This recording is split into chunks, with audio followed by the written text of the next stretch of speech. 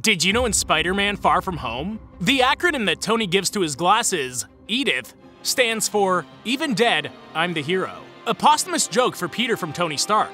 However, by the end of the movie, this acronym doesn't refer only to Tony, but to Quentin Beck as well. Thanks to the doctored footage that's released after Beck's death to thedailybugle.net, from beyond the grave, Beck manages to portray himself to everyone as a savior worthy of the world's respect, marking Peter Parker as a villain in the process. If you like this, subscribe for more.